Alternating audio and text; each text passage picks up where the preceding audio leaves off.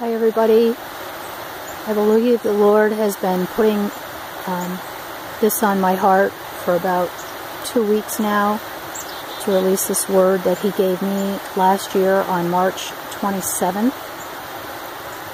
Usually when He starts putting something on my mind and it won't go away, I begin to realize that He wants me to do something, and this is what has been coming to me. I tried to find this word about 2 weeks ago.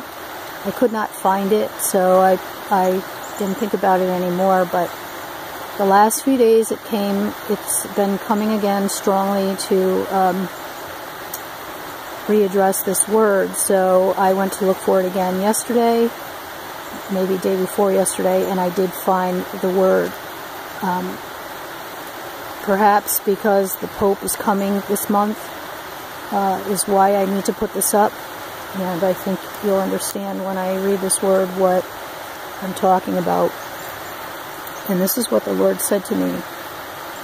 My child, things will never be the same again. My heart grieves for what man has done to my creation. What more could I have done for them? They are never satisfied. Peace, joy, and love, being with me, their Creator, the God who loves them, who gave my life for them so that they could spend eternity with me. Always wanting more, but never finding peace. I am peace. I am joy. I am love. Soon, and very soon, they will receive what they have been desiring. But it will not be what they think it is. Death and destruction will be their lot. Oh, it will come packaged in beautiful wrapping, and then they will see their mistake when it is too late. Stay in my presence. Seek me constantly. I will lead you. You have nothing to fear. You are my child. You have chosen the better part. I love you, and I will take care of you. Do not fear or fret. Continue to give me your all. I will change you. Even now it comes, my cleansing fire. You will burn brightly for me, my chosen, my elect, my bride. As I was just reading that part, a breeze came up and started blowing all my papers around. Anyway, I want to read the scripture verses that I believe go along with this word. And it's found in 2 Thessalonians. I'm sure many of you are familiar with these passages, starting with verse 1. Now we beseech you, brethren, by the coming of our Lord Jesus Christ, and by our gathering together unto him, that ye be not soon shaken in mind, or troubled, neither by spirit, nor by word, nor by letter as from us, as that the day of Christ is at hand. Let no man deceive you by any means, for that day shall not come, except there come a falling away first, and that man of sin be revealed, the son of perdition, who opposeth and exalteth himself above all that is called God, or that is worshipped, so that he, as God, sitteth in the temple of God, showing himself that he is God. Remember ye not then, when I was yet with you, I told you these things, and that ye know what withholdeth, and now ye know what withholdeth, that he might be revealed in his time.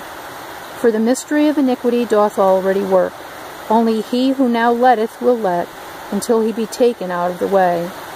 And then shall that wicked be revealed, whom the Lord shall consume with the spirit of his mouth, and shall destroy with the brightness of his coming, even him whose coming is after the working of Satan, with all power and signs and lying wonders, and with all deceivableness of unrighteousness in them that perish, because they receive not the love of the truth, that they might be saved.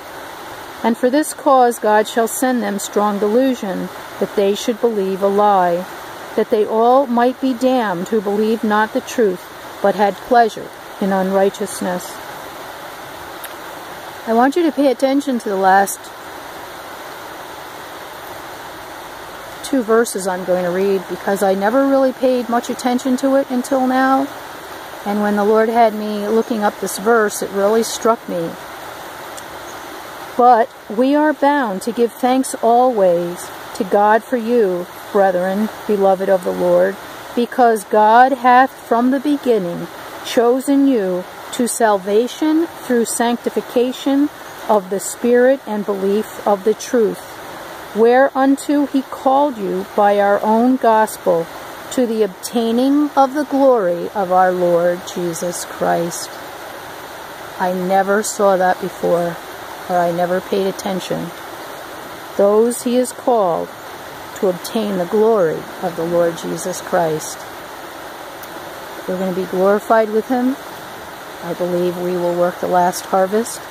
And those of you who have been called know who you are. Boy, it just seems like it's going to be soon, guys. Love you all. Bye.